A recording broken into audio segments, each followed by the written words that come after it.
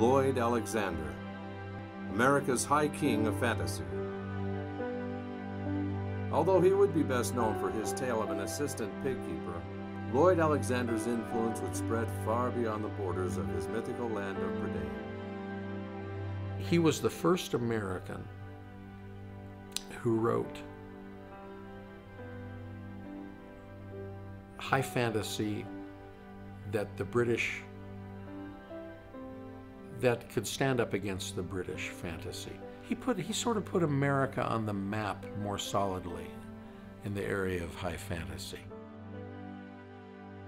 All of the really good fantasy writers owe some kind of a debt to people like Lloyd Alexander and J.R.R. Tolkien and certainly C.S. Lewis.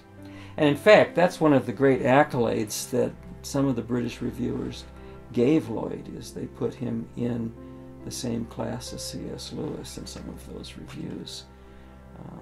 Now you have made an impact, I think, when the British will deign to give you that kind of credit. I think he was among the first, not the only one, who took traditional legends and wove them into novels, which were certainly adventure stories. They were plot-driven, and they were quest novels. He established in the United States a really great foundation for the history of American fantasy, and truly uniquely American fantasy, and a tradition that built on other great fantasy writers that came after him, making it a part of who we are as an American culture.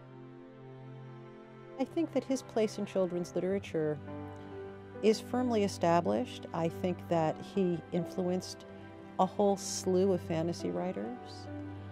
I think he wrote almost an American version of a classic kind of fantasy. I don't know if I can quantify how much influence he has.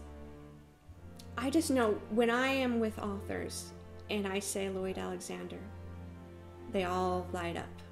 Everyone's had that experience, those of us who are fortunate enough to read him as children, to know and fall in love with his stories. And knowing how influential he was to me as a writer and a reader and a person, I have to believe that all those other writers were as well.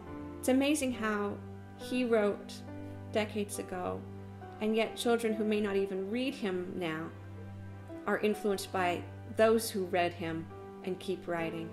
So that he's like a grandfather of children's literature, that his offspring just keeps growing and growing. Lloyd never quit. He had all kinds of problems and all kinds of things kept happening to him, but he never quit. He never once failed to deliver in spite of all his difficulties.